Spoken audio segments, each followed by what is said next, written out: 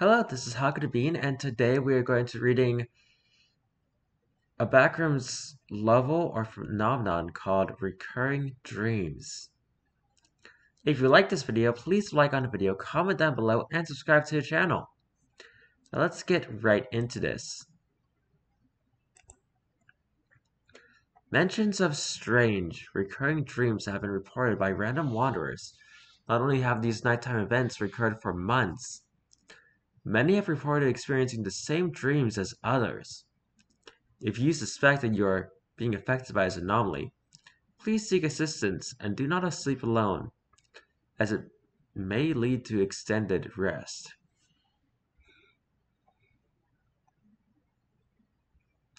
It was like a dream, fleeting, ephemeral, such as the nature of my memories, tinted like smoked glass. I could see fragments of it in my mind, a spattering of images drifting through the synapses of my brain. Incomplete moments that piece together to form a broken puzzle. You could call it a level. I can't even tell you if it exists. So that's why I was in the unnumbered levels. It was inside and outside at the same time. A dark, unforgiving forest, and infinite and winding halls made of red and wood, faded and rough like the exterior of an old barn. The tunnels matched the ebb and flow of the hills and the natural shape of the forest. Two conflicting concepts that are unyieldingly separate, but are truly one. I can't see the floor. Perhaps there isn't one. My footsteps echo silence down the halls into infinity. I've dreamt of the place several times, always picking up where I left off. I make ample progress. It's much easier to explore where you don't need to eat or drink. I finally come to an elevator, a silvery machine ready to whisk me away. The moment I enter it, I look around. It is made of glass. I see a universe of clouds, their fluffy cumulus drifting lazily into infinity, with the midday sunlight dancing off of them. The doors close, and I am floating in this new world beyond the stratosphere. Every time the elevator would move, I would awaken, continuing with my day like nothing had happened, unable to recapture my slumber. I finally find rest again, returning to my elevator. It moves with nary a sound, but with incredible smoothness as it glides upward. Now the elevator makes me think of the billet room from Persona 3. As it travels, the blue of the sky fades and melts into buttery twilight. The oranges and pinks of the setting sun scattering across the luminous surfaces of the clouds. The elevator finally came to a rest. The doors slide open ever so gently. I step out into a new world, a carnival swathed in autumn and an effervescent sunset. These are some words that I do not know what they mean or how to say. I wander through it, the fallen leaves in their orange and brown swirling around me as a gentle breeze runs through the carnival like a secret river. It brings with it the warmth of summer and the chill of winter, placed truly in between. The red and white striped tents are empty, husks sitting as vacant and silhouettes against into decaying sunlight. The rides, teacups, and roller coasters are dead and gone. Inoperable remains without a proper burial.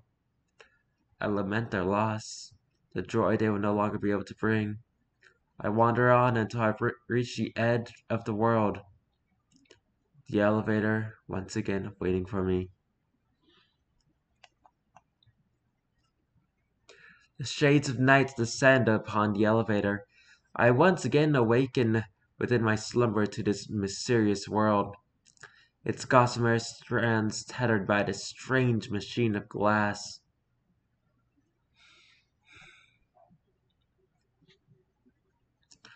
Once some moonlight fully shines across the clouds, the doors open once more. I am thrust into a wondrous world. It is the dead of night, the stars twinkling their charming lights at me, the crescent moon beaming with pride across the dirt path on which I stand. The air is humid and warm. I see a woman in there. I see her face, but it changes like the surface of water. Each time I blink, her face is different, a million different people in her eyes. She holds my hand, and I feel her warmth and kindness as she pulls me down the path. Fireflies pierce the shadows as they lazily float around us. We marvel at their beauty. She brings me to a lake, her hand letting go of mine as she steps into the placid mirror. I see the stars reflecting onto the surface as I plunge in after her. Though there is no water, I enter it like one would walk through a threshold, stepping as gravity accommodates our adventure. I gaze back to the reflection that was once me and continue on in the world inside the lake. She takes my hand again, guiding me back to my bastion of tempered glass. I am awake, yearning to return to sleep, craving the dreamscapes painted by my subconscious. Alas, I must live. Slogging through the haunted corridors of an abandoned universe. My eyelids shudder. I feel a poignant stab in my heart. Perhaps it is instinct, but I know my time here is coming to an end. The sunrise blossoms in the distance, coloring the clouds with liquid butter.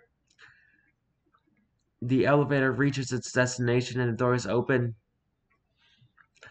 I am in a great and sparkling sea. The morning lights playfully tease the rolling surface of the ocean, and dolphins breach the surface with merriment and mirth as they corkscrew through the air. I see an island in the distance, a sandy atoll with a single palm tree stoically enduring the winds. As I walk across the water, the curious fish of all shapes and sizes follow my footsteps with vapid interest. Large blue waves rumble along in front of me, and I laugh.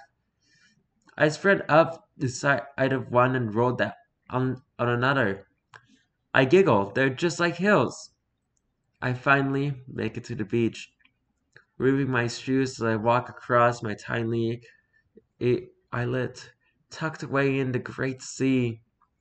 I can feel the sand beneath my feet, each warm grain shifting for my weight, wedging between my toes.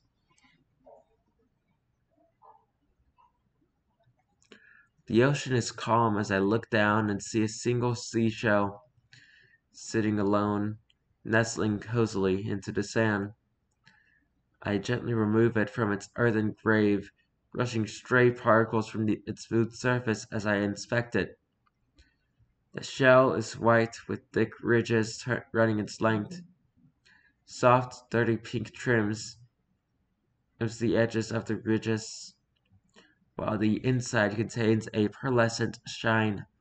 I put the shell into my pocket and begin to walk to the center of the atoll. I see my reflection, but it's not me. With each ripple, the image changes. Different people, some young, some old. Mostly me, sometimes not.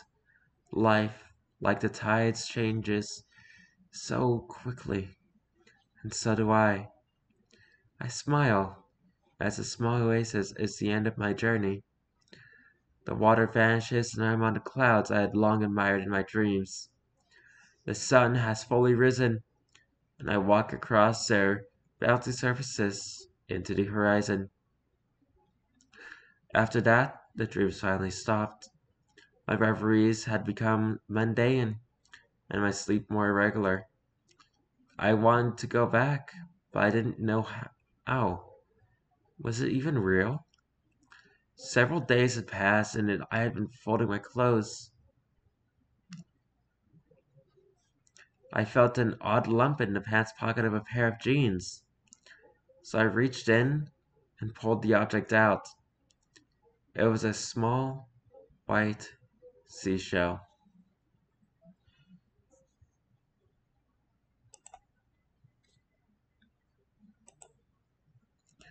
Well, that was an interesting phenomenon that I found trying to look for an unnumbered level.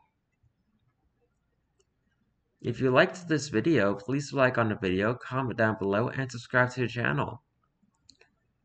I have no idea what I'm going to be doing tomorrow, so until then, goodbye!